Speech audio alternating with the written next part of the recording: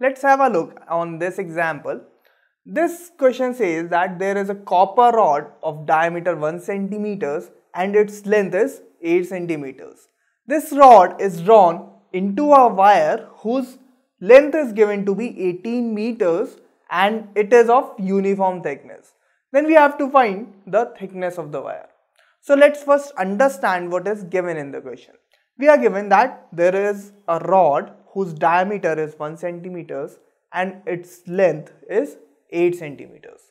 It is drawn into this wire whose length is given to be 18 meters and we have to find the thickness of this wire. So let's say that its thickness is T. This we have to calculate. Now we know very well, when one solid is drawn into another solid by melting or by drawing it, then the volume of both the solids always remains the same. So the volume of this rod and this wire will be equal, and we can easily find out the volume of this rod since we know its radius and we also know its length, and the rod is in the form of cylinder. So the volume of cylinder is pi r square h. So we can use this volume of cylinder to find out the volume of this rod. So let's find out.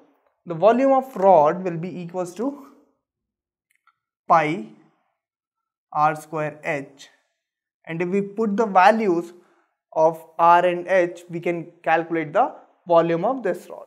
So this will be pi, radius will be 1 by 2 since diameter is given to be 1, this will be 1 by 2 whole square, and height is or length is given to be 8 centimeters. So this will be 1 by 2 whole square into 8 centimeters cube. Now similarly we can find out the volume of this wire. This is again in the form of cylinder. So the volume of this wire will be equals to pi, its diameter we had assumed to be T, that is the thickness of this wire. So its radius will be T by 2. So this will be T by 2 whole square into the length of this wire is given to be 18 meters.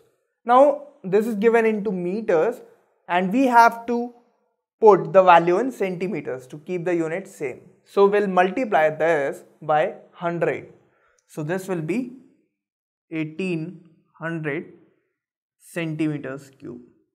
And now we know that these two volumes will be equal. So we can write down that volume of this rod will be equals to volume of the wire. So we can equate these two values and calculate the value of T. So we can write down the volume of rod is pi into 1 by 2 into 1 by 2 into 8. This will be equals to pi, the volume of wire is pi into T by 2 into T by 2 into 1800. Now we can solve it.